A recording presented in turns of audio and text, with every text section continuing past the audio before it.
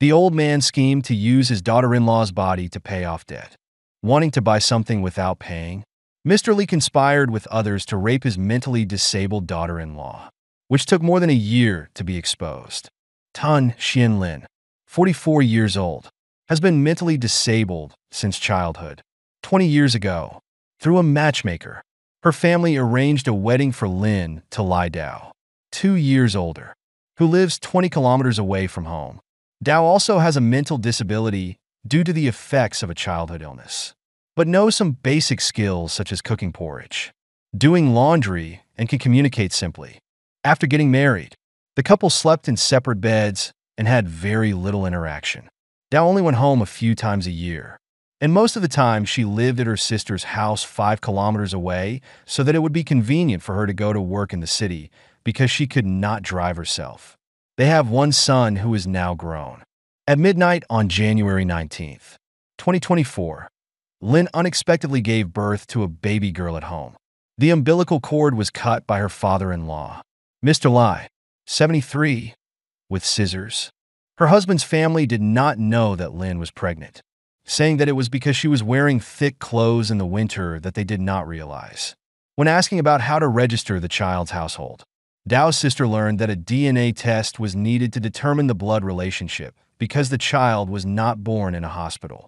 On the evening of January 26th, Dao's sister contacted Tun Dung, Lin's younger brother, to ask for help with a DNA test. At this time, Dung learned that his sister had just given birth.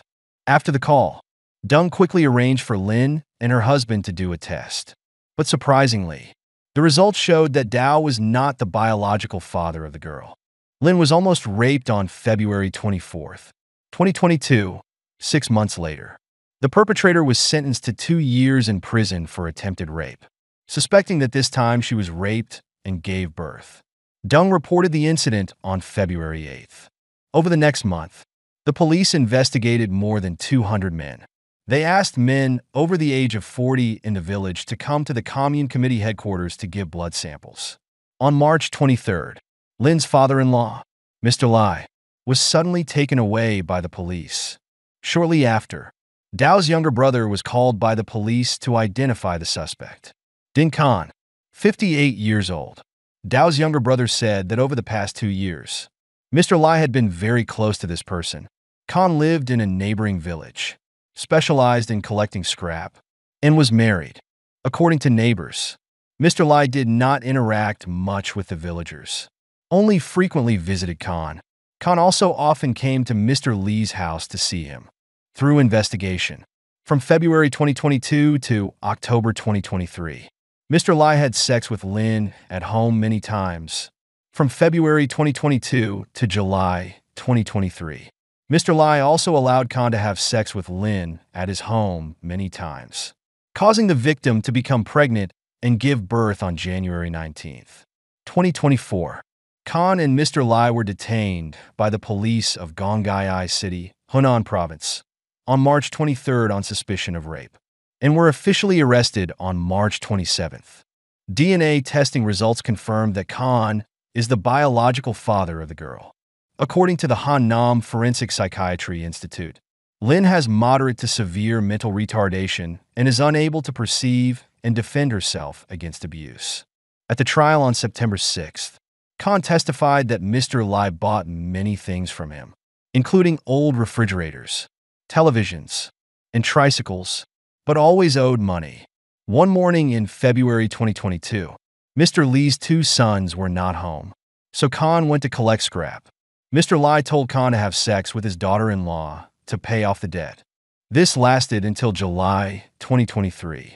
Khan would come to Mr. Lee's house every half month or 20 days, usually in the morning when Mr. Lee's children were not at home, a total of more than 20 times. Mr. Ly would call Lin to another room to meet Khan, while he would guard the gate or wander around the yard to prevent others from approaching. In order to continue his relationship with Lin, Khan gave Mr. Ly dozens of kilos of wheat, along with a microwave and other items. When collecting scrap, Khan would occasionally give him a few extra coins to please Mr. Ly. Mr. Ly admitted that Khan gave him a TV, refrigerator, and washing machine in March 2022 and 2023. Khan gave him 3 microwaves, a 3-wheeled electric vehicle, and a bag of noodles.